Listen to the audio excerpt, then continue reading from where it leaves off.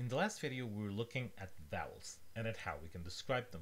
And we used three main dimensions to describe them: the height of your tongue, the frontness and backness of your tongue, and the roundness of your lips. So for example, with height, your tongue could be high, mid, or low, as in the sounds yeah, yeah. As for the frontness or backness, with a sound like E, your tongue is towards the front, and U, it's towards the back. E-U. As for roundness, again with E-U, in E, your lips are spread and unrounded. With U, your lips are rounded. E-U, E-U. This is enough to describe the vowels in most languages. However, English has a special kind of vowel where your muscles are more relaxed versus more tense. We call these tense and lax vowels.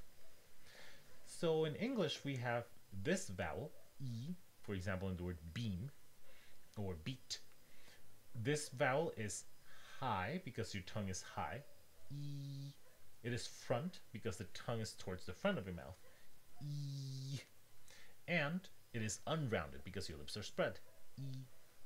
It is also tense in the muscles of your cheek and your tongue. E. E.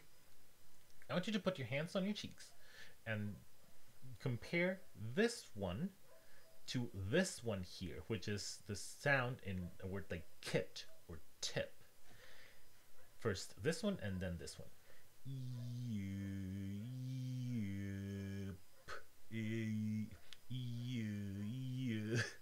You can feel that the muscles on your cheeks are actually relaxing. There's vowels that have laxer muscles. That's what we call them, lax vowels. This one is high, front, tense, and unrounded. This one is almost identical, high, front, unrounded, but it is lax in its muscle action. This is something we need for English because English has a lot of lax vowels, as you can see here.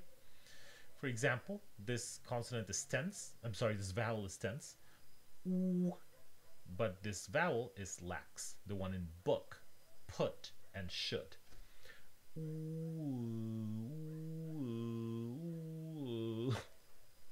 So we have tense vowels and lax vowels. And we need these four items to describe the vowels of English.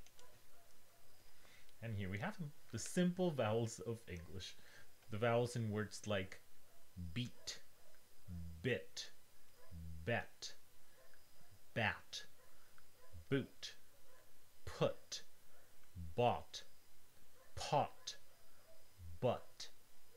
And we have a last one here, schwa, in words like among, Asia, eloquent, famous, harmony. Schwa. So you don't need to know the names for any of the other symbols, but schwa you do need to know because it's very important in English. So these are the simple vowels of English. We're going to call them monophthongs. Mono for just one. And they are in contrast with another structure in English called a diphthong. Diphthongs are complex vowels where your tongue starts in one position and ends in a different position. They are complex because they could be thought of as having two vowels in one. For example, we have the diphthong that starts here and ends here. In like standard American English, fine.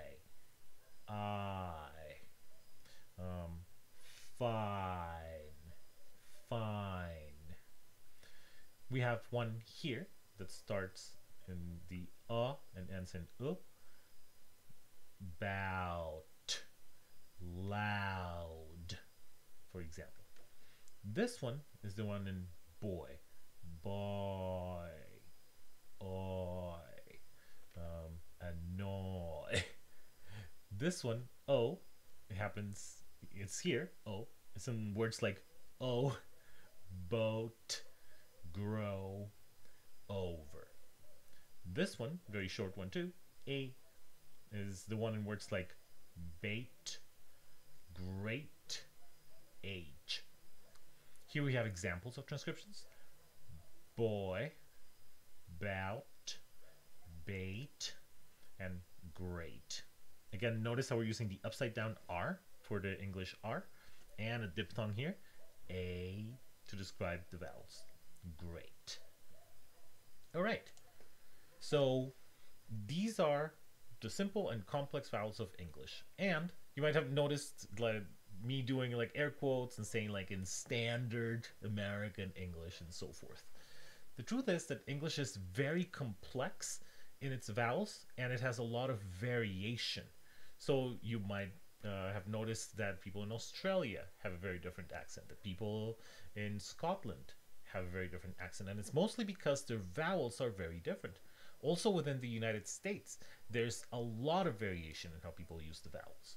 So for example, oh, wrong window. For, This is a beautiful map from Max Planck of people pronouncing the word for. And with the IPA transcriptions, for example, Forward. Forward. Full. for, Forward. let me see, Four. Four. for, Four. Four. Four. let's go across the pond to listen to some examples in the US. Four. for, Four. Four. Four. All right, and maybe Four. some from South Africa here, Full. from Australia and New Zealand. Oh, not from Australia. And no pronunciation for New Zealand. Maybe one from India, please. Well, at least we have the ones from the UK. So you can see how I'm going to show you very briefly the one for 3, for example.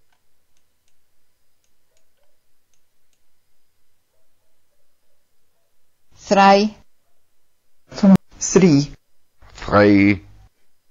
three, So as you can see, there's a lot of variation in the vowels in the English-speaking world. So maybe the vowels that I'm showing you in these slides don't correspond to yours, and that is not only perfectly fine, but you want to learn to transcribe your own vowels because those are the ones that you use in the way you speak English.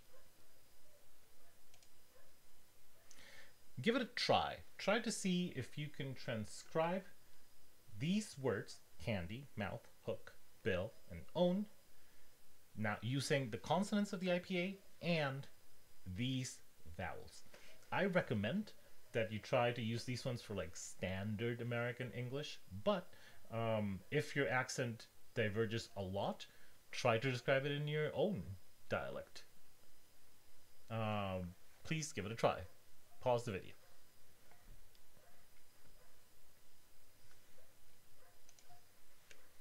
All right, using this standard, we get a word like candy. Candy. As you can see, this is a, then bat, and this is e, candy. We have mouth. Mouth, that rhymes with loud. We have hook.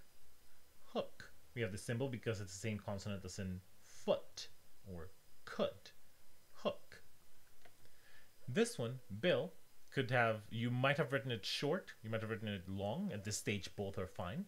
But the important part here is that you have the dark L, bill, and the vowel I, as in bit or Jim, bill. And own, own, own.